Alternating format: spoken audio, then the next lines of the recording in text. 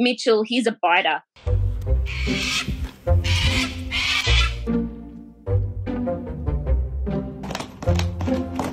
Don't get upset with Mum. It's really hard to pick him up and cuddle him when he is leaving bruises all over you because he just he just bites, and he takes way too much advantage of his tiger. He's taken the stuffing almost out of him from how much he bites.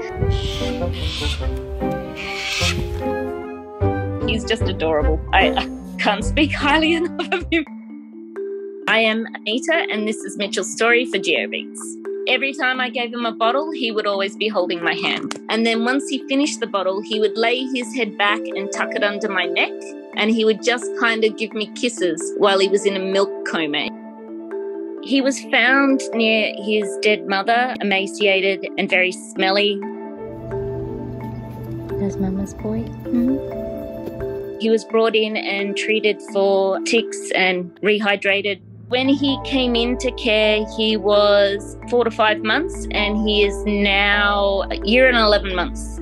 He's a live wire. He is just full of energy. Excuse me, Mitchell, what are you doing?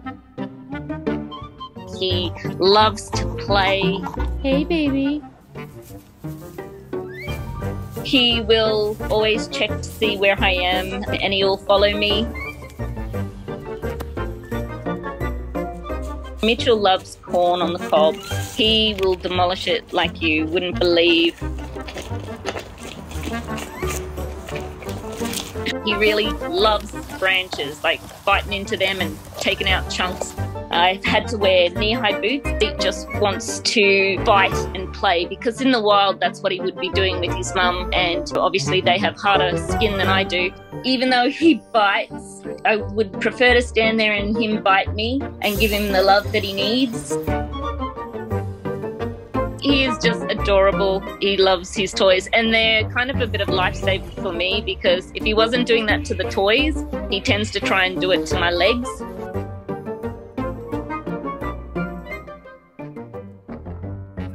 After he's bitten him, he kind of cuddles him into his belly and sort of just lays there snuggling him for a while.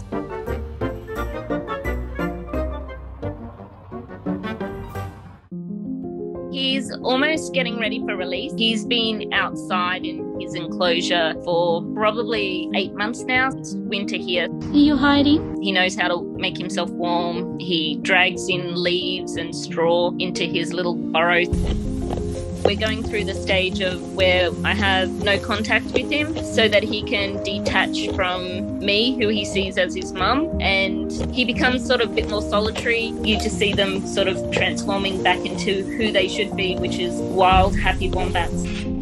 He'll start to bite a little bit more aggressively, and this is all in preparation for his release, because when he goes back to the wild, I want him to be confident. I will definitely cry on the day because he just means that much to me. A little boy.